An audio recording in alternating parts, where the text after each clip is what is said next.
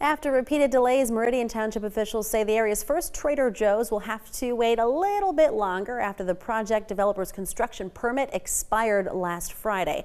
After the project was announced in early 2022, it was first delayed in October due to ongoing supply chain issues. Then again in February after the company behind the project, Strathmore Real Estate Group, put the initiative on hold for the winter.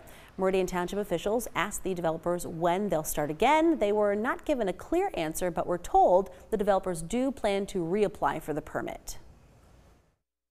The project has stalled right now, and they haven't been able to give us a timeline on when it's going to restart. So the permit is expired, but they have indicated that they will be restarting it here in the near future once they work out their issues behind the scenes.